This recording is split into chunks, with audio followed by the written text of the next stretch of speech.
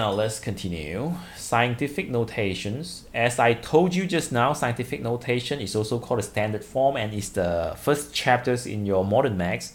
And I think you should know what it is. So it's a convenient way to write a very small or very large number. For example, this one, okay, 50 billions. So 50 billions, we can write it into as a 5 multiplied by 10 to the power of 10.